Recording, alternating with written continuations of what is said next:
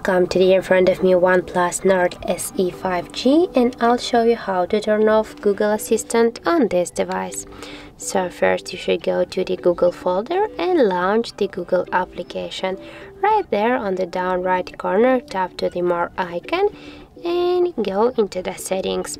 Here just tap to the Google Assistant and scroll down to the general options.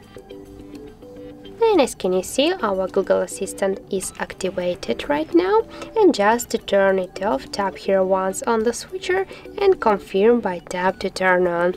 And that's it. As can you see, our Google Assistant just disabled.